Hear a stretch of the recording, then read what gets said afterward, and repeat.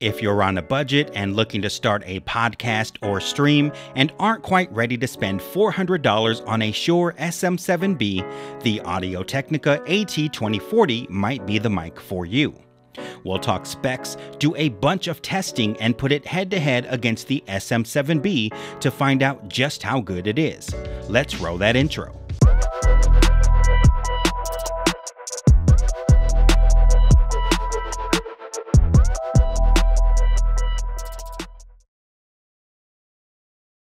What's up, YouTube universe? This is Jacob Dark. If you're new to the channel, smash that subscribe button and that notification bell, especially if you're looking for more reviews of the latest tech-related gear and help me reach my goal of 25,000 subscribers.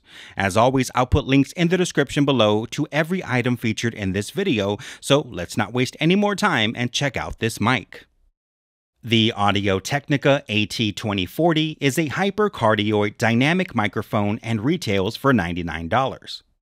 Inside the box, the first thing you'll find is the user manual, then a thin layer of foam, and under that your microphone wrapped in plastic, and a zip-up pouch to protect the mic should you need to transport it.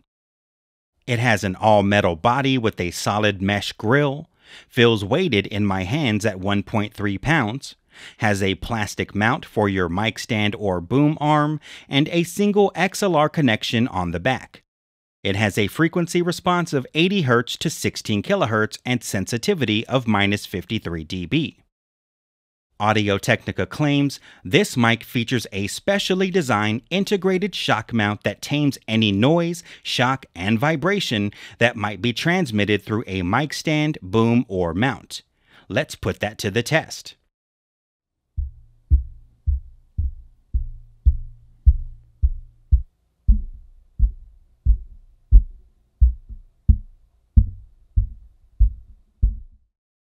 One of the benefits of using this type of mic is that you don't need a pop filter the way you normally would for a traditional condenser-style microphone.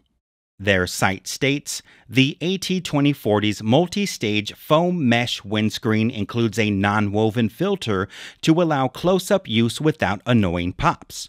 Once again, let's test that. Pepper from Papado probably packs a punch. I said, pepper from Papado probably packs a punch. As a content creator, I know how things look plays a part in your setup, so something to keep in mind when positioning this mic is the fact that it's hypercardioid, which means it's designed to pick up what's directly in front of the mic and filter out the rest.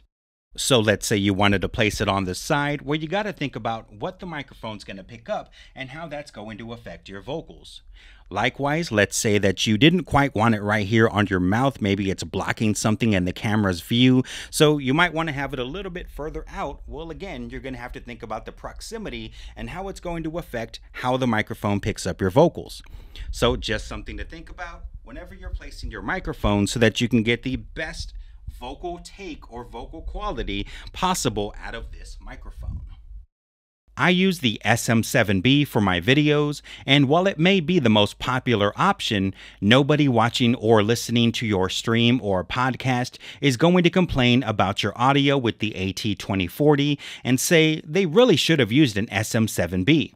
For the same $400 the Sm7B costs, you could buy the AT2040, an audio interface, and a pair of headphones and be totally equipped to focus on what matters most, your content. But for the sake of argument, let's do a head-to-head comparison of the same vocal take using both the AT2040 and Sm7B.